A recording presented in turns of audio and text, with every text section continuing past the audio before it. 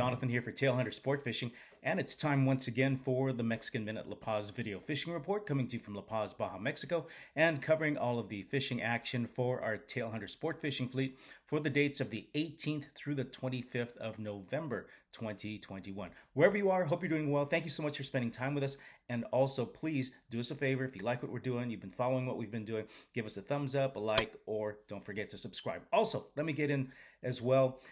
You're reading this or you're seeing this on Thanksgiving or Thanksgiving weekend. A special shout out to all of you. Please have a safe, happy, and peaceful Thanksgiving from Jill, myself, and the rest of our Tailhunter family. Hope it's a great weekend and great holidays for you. Okay.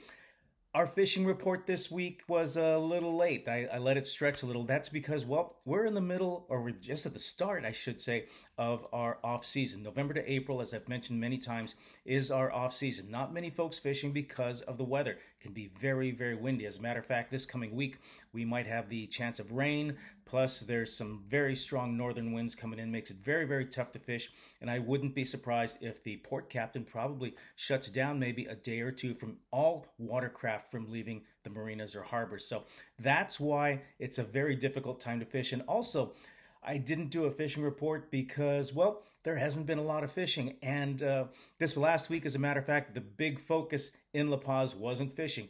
Town was full. Make no mistake about that. The snowbirds are coming in, but also we had the Baja 1000 for the first time in, I guess, 3 years. Usually it's every other year. It goes to either Cabo San Lucas, from Ensenada to Cabo San Lucas, or from Ensenada down to La Paz. And everyone was in La Paz this week. I mean, you could not find a hotel room, a parking space, a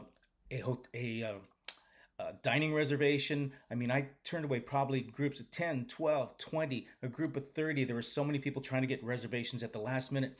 There's only so many seats for restaurants in La Paz. If you didn't make reservations ahead of time, there was just no way to get folks in. Same with hotels. I was getting calls up until the last minute with folks just deciding to come down, check out the Baja 1000. There's nothing available. Things were booked up 3 to 4 months in advance. So a lot of folks were in town, not a lot of folks fishing. And like I said, town was full. Also, another reason there weren't fishing is because the winds were up. We did have a couple boats go out, and I'll be honest with you, it was hit or miss. I mean, it's really difficult to know how the fishing is when you've only got 1 or 2 boats out. Other fleets maybe have 1 boat out, 2 boats, or no boats out. It's different when we have the season going on. You've got 10, 20, 30 boats scattered all over. You know, one guy hits the Dorado, another guy hits the tuna. You're able to come up with some kind of a fishing plan every day because you've got a report. You know that folks are fishing, you know, here and there and here and there, so you know where the fish are. When you've only got a couple of boats out or the wind is blowing, it's number one, hard to get to some of the spots where you know the fish are, or there's really no scouting party. Nobody's checking out all the areas where there could be fish. So a captain may think that the fish are in one spot, and it turns out there's nothing.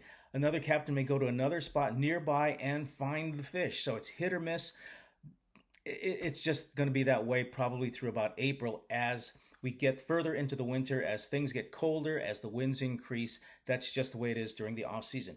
That being said, we did catch a couple of fish. There's still some Dorado running around. Not anything huge, but, you know, some 5 to 10 pound fish. A lot of fun. Maybe 2 to 3, 4 fish per boat per day if you find that spot. Also some big bonito out there. There's still some jacks. There's pargo. There's cabrilla. A lot of Sierra that popped up as well. But again, you've got to find the spots. If the captain thinks that a spot is hot, like I said, and there's nothing going on, that could be the boat that just, it's one of those things. The thing with it right now is that, you know, during the regular season, folks come down and they're fishing 2, 3, 4, or more days during the period of their vacation. So, you know, yes, there could be an off day, a day where they just don't find the fish. It's just the way fishing is, right? But over 3, 4, 5, 6 days, whatever it may be, they're going to get some fish because they're going to check out different spots. There's going to be a fishing report every day, and everybody can have a battle plan, so to speak, for their fishing. During the off season, the problem is that folks come down and they may be snowbirds. They want to come down. They're coming down from Alaska or New York or wherever it may be that's cold. They want some sunshine, and then they give us a call, and at the last minute they decide they just want to go out and catch some fish, have 1 day of fishing. Well, you know, that could be the day or that captain that it just doesn't happen, or the wind's blowing, or it's really, really rough. And so they've only got that one opportunity to get to fish. Or they could be that one boat that hits the fish and they think everything's fantastic and my gosh, this is the best fishing they've ever had because they hit the right spot, right place, right time. So that's the dichotomy of coming down to fish during the off season. So anyway, that'll be a quick wrap up. Again, wishing you all a safe, happy, and peaceful Thanksgiving and Thanksgiving holidays and the rest of the holidays as well. Thanks for checking in. God bless. Take care of each other. Please give us a thumbs up, a like, and don't forget to subscribe. We'll come back to you next week. I'm Jonathan for the Mexican Minute. God bless. Take care.